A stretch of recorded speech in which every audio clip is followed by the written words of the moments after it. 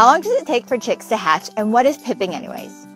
It takes 21 days for chicks to fully develop inside an egg.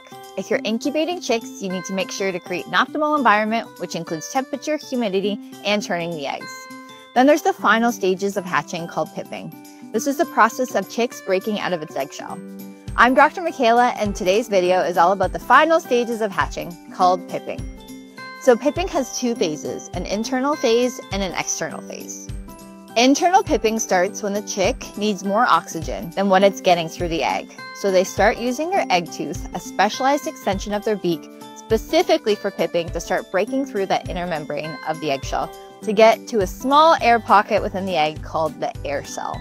Then once the air cell is open, the chick takes its first breath. Their first breath stimulates lung function, and then internal pipping is over. This step usually takes between 12 and 24 hours and requires a lot of rest afterwards. The second stage of pipping is external pipping. This is the part we can actually see. Chicks keep using that egg tooth to make a small hole in the shell. They have to do this in stages because they have to stop and rest. The process is really tiring for them. The final stages of external pipping is the fun word called zipping. This is when the chick turns around inside the egg and causes the shell to crack in half. This means that the chick is fully hatched and out of the egg. Pipping and zipping require a lot of energy. The longer it takes to pip, the more supervision a chick needs after hatch.